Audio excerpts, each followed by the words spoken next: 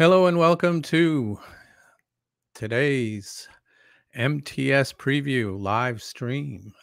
Today we're going to talk about the floor sessions, the emerging technology uh, theater that will be on the exhibit floor of the Media Technology Summit that's being held on the 16th to the 19th of October in Hollywood, California.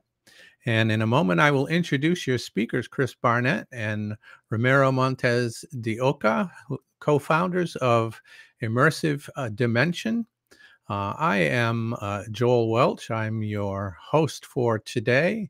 I will not take up too much of your time here, but I want you to notice, you look up in the upper right-hand corner of your screen, you see that there is a QR code.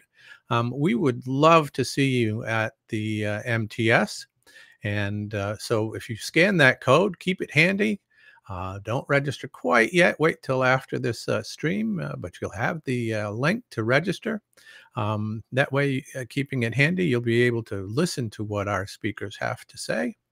And I'd like to give you a little bit of information about the floor sessions, if you don't mind, because it is a new service that SMPTE is offering. And the topics that are on the program committee list are there in front of you. You can read that bullet point list, ranging from content matching and measurement using SMPTE ST-2064 based fingerprinting. I'm not going to read the whole list to you. QD OLED for reference grade large format HDR monitoring, which, as I understand it, the large reference monitors are quite difficult to produce. And then, of course, we do have today's topic as well, which is 3D virtual production workflow with SMPTE ST-2110. Those are the sessions that will be on the exhibit floor, as I mentioned. And I'd like to now, if you don't mind, give our speakers an opportunity to join me on screen and tell us a little bit about themselves. Chris, Ramiro, let us know who you are and what you do. Thank you, Ramiro. Why don't you start? Thank you, Charles. Thank you for having us. Ramiro Montes. I'm a broadcast and system engineer. I've been on SMPTE for a long time. I'm also a member of SMPTE RAS, Rapid Industry Solutions for on-set virtual production. And currently I'm on the chair of camera tracking subgroup. And I'm the co-founder of Immersive Dimension. It's a company dedicated to 3D virtual production. And I'm Chris Barnett. I'm a virtual production and broadcast system engineer as well. I've worked for corporates, agencies, and now film and television with virtual production. And I'm the co-founder of Immersive Dimension. And we are really excited to be here. And we are very excited to have you here. Going to bring up the slide that has your talking points. And I do have a question. Why are these sessions important? Why is it important to talk about these topics and your topic? Yeah, I can take that. One of the main things that the industry needs to understand right now is that from the engineer part, we need SMPTE-2110. It's one of those things that at the beginning was a really good idea, and then it became a necessity. Unfortunately, because the pandemic and supply chain, it's one of those things that it didn't work that fast for the industry because there were problems on the supply chain basically. But very specifically for virtual production, we need 2110. It's one of those tools that a lot of manufacturers finally are applying to their workflow, and yeah, that's the main reason.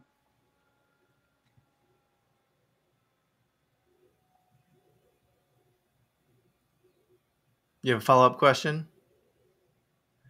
I do if I unmute my microphone. Look, I've only been doing this for like 30 years, and you think anyway.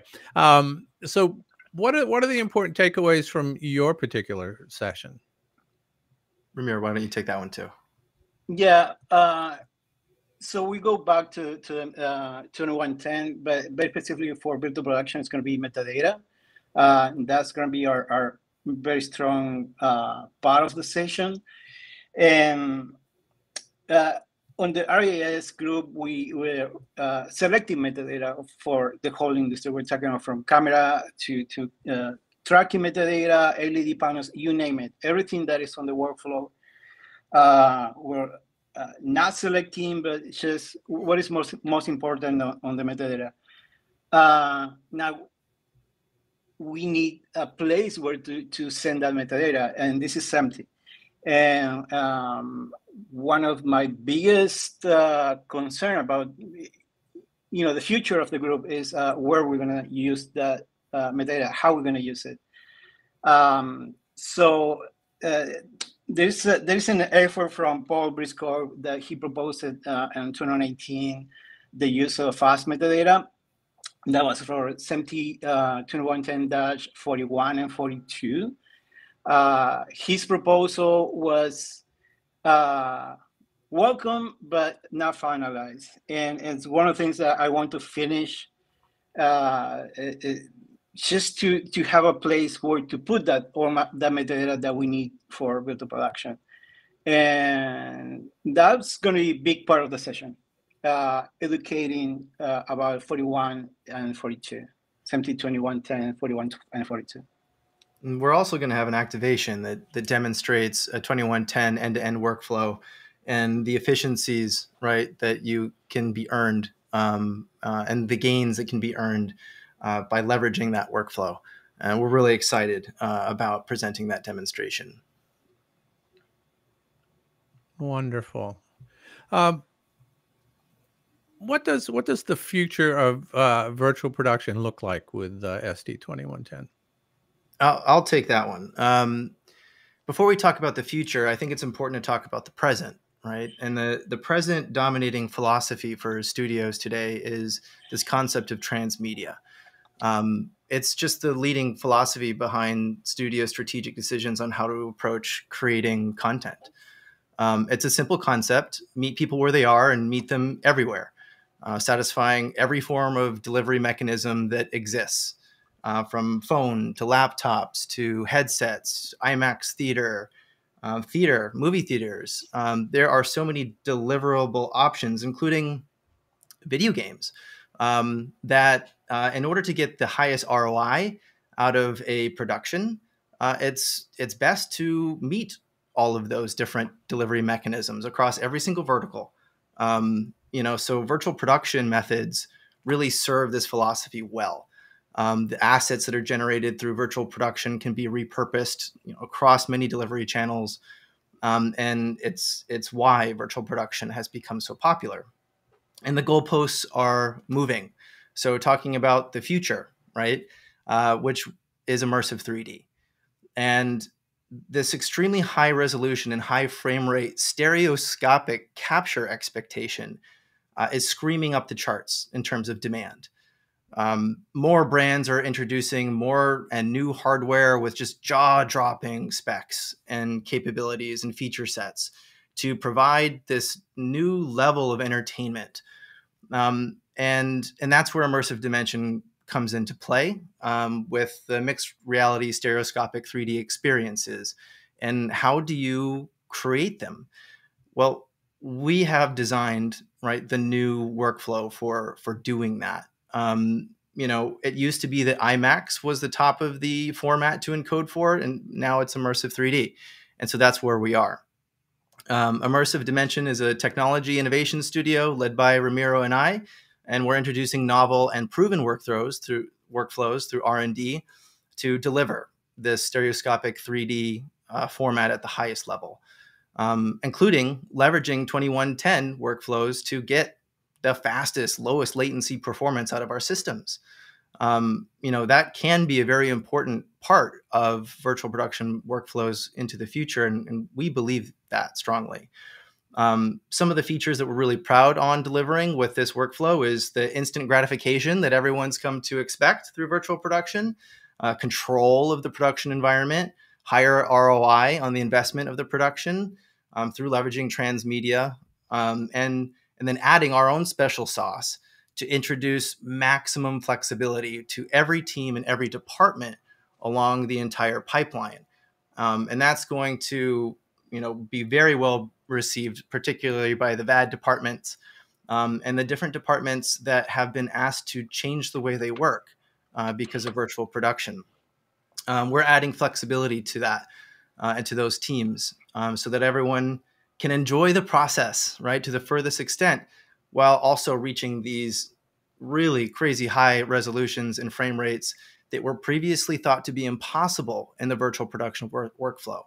And so, we're really excited about talking about this advancement in virtual production and how 2110 can play a really important role in realizing a lot of the efficiencies that are necessary, right, to produce at this level. And I know we still have some time, but I hopefully answered the question there. I'd like Ramiro to have an opportunity to talk about some of the R&D and the partnerships that we're doing, in addition to the new hardware solutions that we've had to create in order to connect the dots for leveraging 2110. So if there's time. Certainly, will those be on the exhibit floor for people to come in and talk about, and specifically how it relates to the learning session on emerging technology in the theater? Yes. So the new hardware solutions, right, that help to fill the gap for 2110 and metadata is going to be part of that discussion. And so I think, Ramiro, I'd love for you to speak to that. Yeah, no, it wouldn't be possible without really good partners. We're working with Road Panels and Megapixel and NVIDIA. Those are three of the main partners that allow us this to happen in a way that virtual production wasn't able to do it before, even a year ago. When virtual production got at least a taste of 2110, what 2110 can do to the workflow, everything changed. We're talking about latency, we're talking about interoperability, we're talking about how everything is going to go from beginning to end and all the data come together to one place. Without these kind of partners, this won't happen, and we thank them a lot. The other part is working in R&D with them allow us to make requests and to also work really fast on in a way that it would be impossible, from the outside.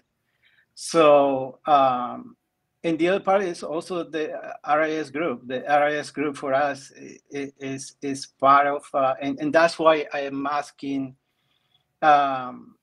not only the film industry, which we have a big part of on the RIS group, but also the broadcasting industry. I will ask more people from the broadcasting industry to join the RIS, because virtual production is everywhere right now. It's not just the film industry. You have on TV studios, you have like a permanent setup, and we need to hear from them, especially from the manufacturers.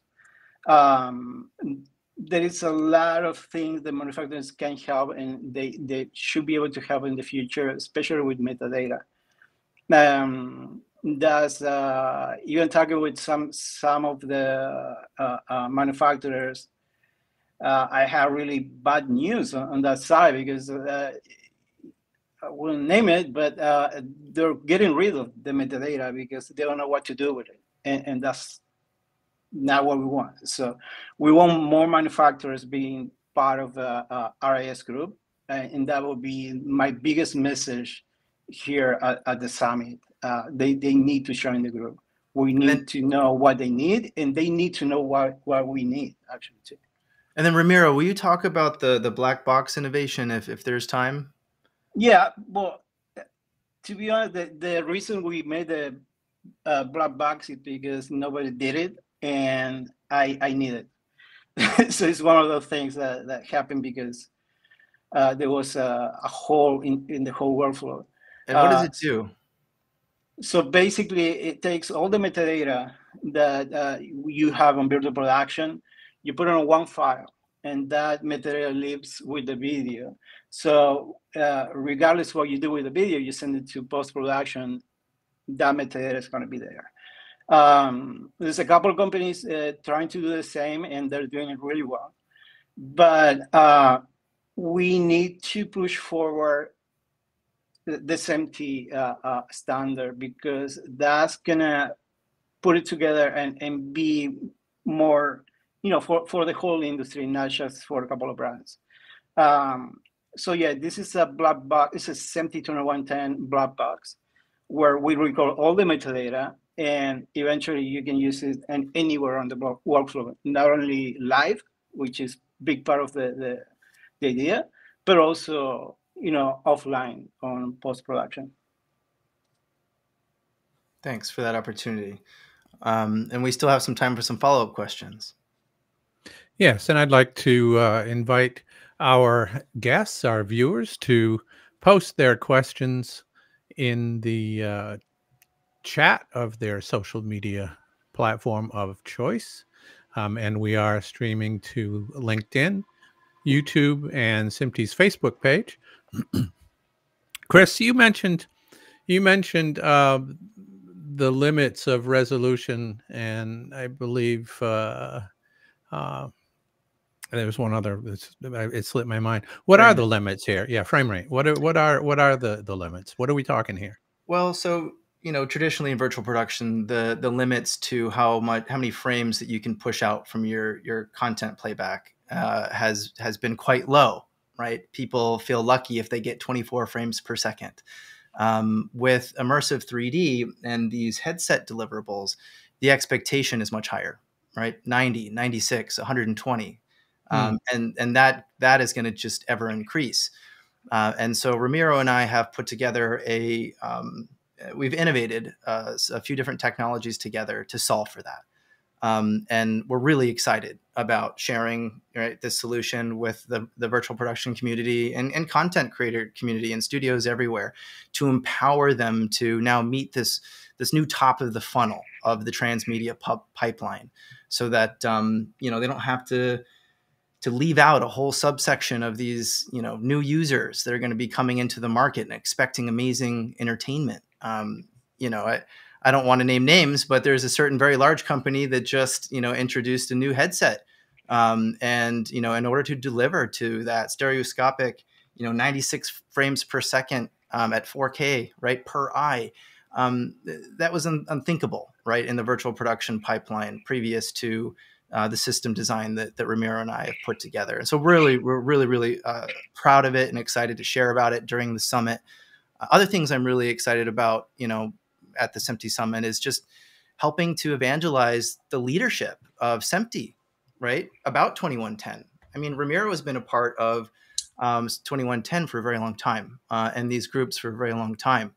And the amount of education and knowledge and insight that he has because of the leadership of SMPTE and the way that sharing is happening in that group is critical to our success. I'm so thankful to have him as a partner in this endeavor. We would not be as far as we are today without that kind of insight. So I'm really excited to help promote what SMPTE is doing to advance the industry. We have a couple of questions from our audience, and I'll put one up here.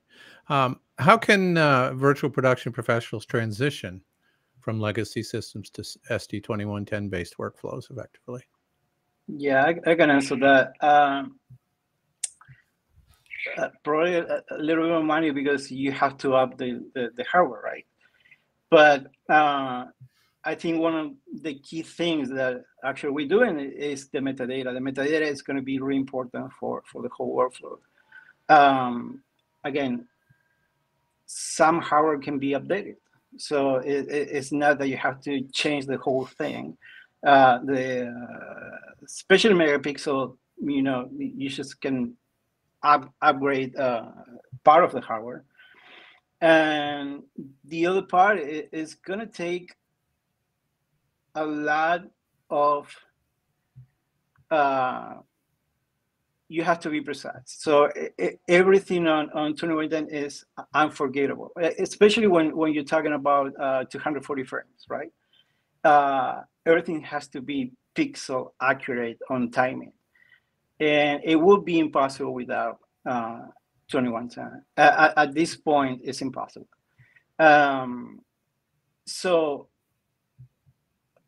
the beauty of 2110 is that you don't have to, and this is for manufacturers too, you don't have to pay licenses for HDMI or DisplayPort conversions, right? Those are very expensive IPs that you have to pay if you want to make hardware for that. I would say that 2110 is going to be cheaper than implementing, in the case of HDMI or DisplayPort from the manufacturer point. But for the consumer, I would argue that you're going to save more money. There's a lot of there's a lot of hardware that is going to be redundant and unnecessary. You're talking about network, so all the video hubs, I'm sorry, but they're going to disappear. So and all the video broadcasters, they understand that, but so they're jumping into the networking business right now. Again, from the consumer point of view, it's going to be way better and cheaper and faster. And talking about future proof, 2110 is future proof.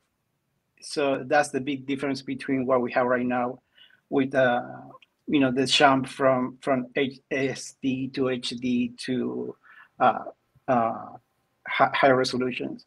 High resolutions for 2110 is just it's gonna be simpler. And what's great about coming to the SMPTE Summit is that you can learn about all of this granular information on the transition, right? From SDI-based workflows to 2110, because we think it is inevitable, and so what better time than now, right, to prepare and to learn about how to make that transition. Absolutely, and the technical program itself is just so full of valuable, deep technical information. Some of it is going to be very practical. Some of it's going to be theoretical. Some of it's going to be case study based. And the floor sessions themselves are going to be more specific to implementation. Is that correct? For instance, you'll be obviously talking about product and perhaps how your product can benefit with the implementation of, say, SMPTE ST-2110 to the benefit of the industry.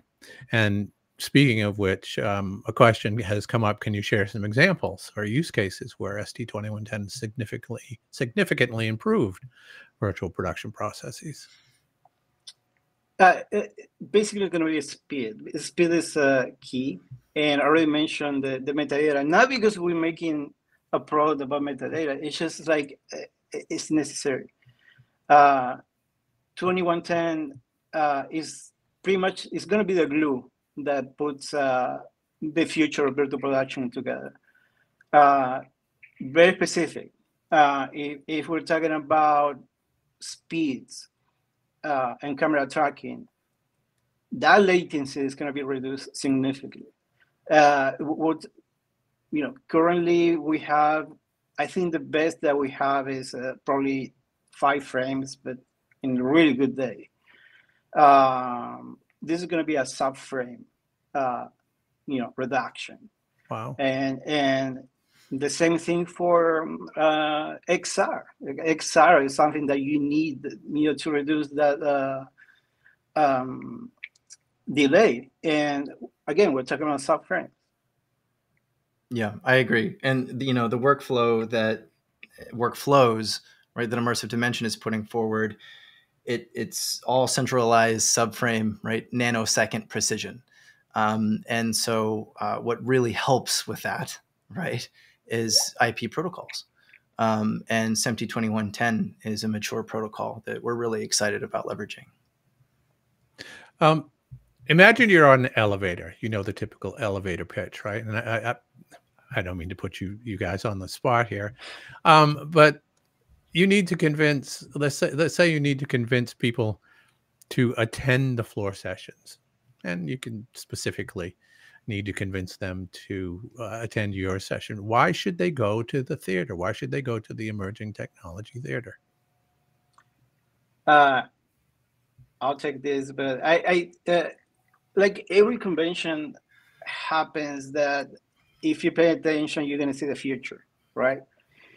From the safety point of view, when you're talking about standards and what the future is going to be and how we're setting up the future, people is going to be ready for preparing for the next changes, basically, and what is ready right now, which is another big surprises for a lot of people, because again, because of the pandemic, now we're ready for new hardware to come out, and it's coming out right now, very specifically on the 2110 area. So I would say is that it's knowing what's going to happen. That's the big take.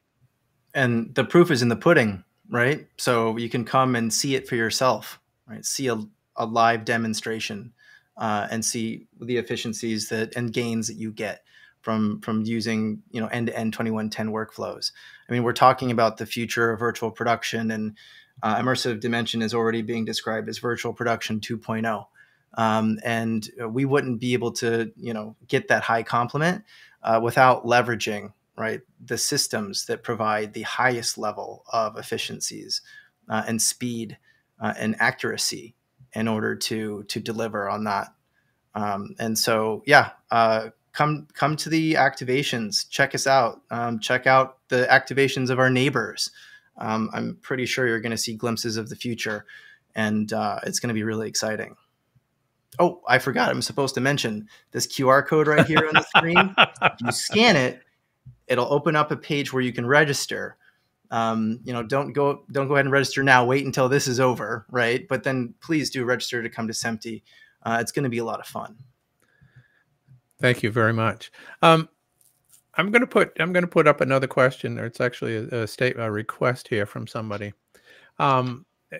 It's please explain network infrastructure standards that are required for 2110 in perspective of network industry standards that already exist in other industries. Is that something you can speak to?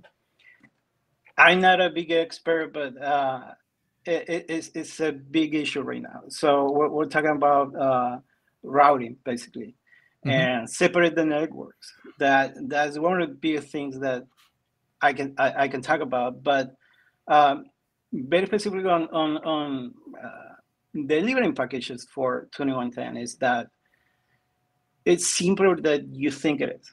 And that's one of the biggest fear for manufacturers. I have a couple of manufacturers asking me for help for doing the 2110 integration.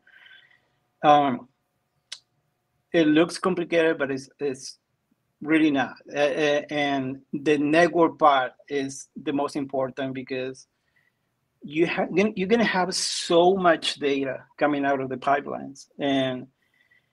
But I had to give credit to SMPTE, that SMPTE engineers that created the 2110, they use very well-known tools already. Yes. on the networking side, and they repackage it in a way that accommodates broadcasting. Absolutely. So I'm not a network expert, but I work on protocols level. Allows me to get into the nitty-gritty of how the package work. On the networking part, yes, there might be better people to talk about this than me. But yeah. And I mean, look, that's why it's going to be so great to come to the summit, right? Because manufacturers are going to be there showing the switches, right, that are compatible and the ones that you're going to need in order to leverage this workflow to, you know, the highest order.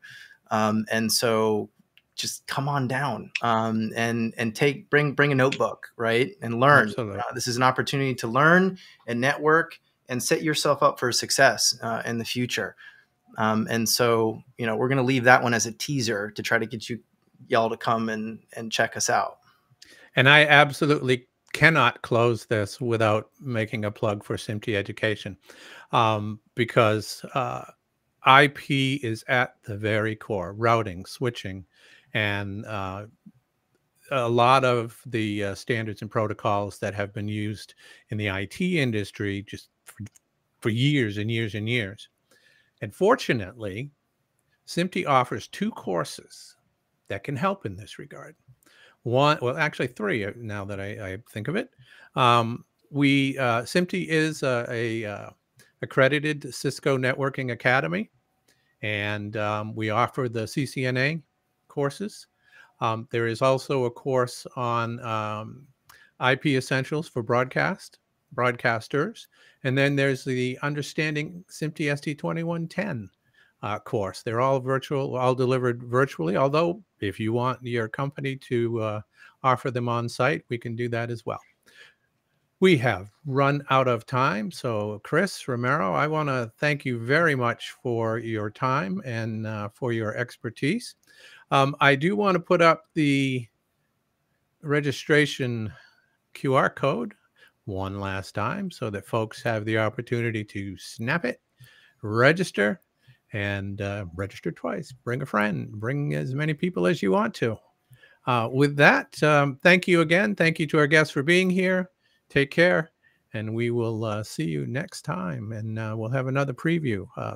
If I'm not mistaken, I think the next one is a preview of the overall RIS program, and we have one on our keynote. So thank you very much. Take care. Thank you. Thank you.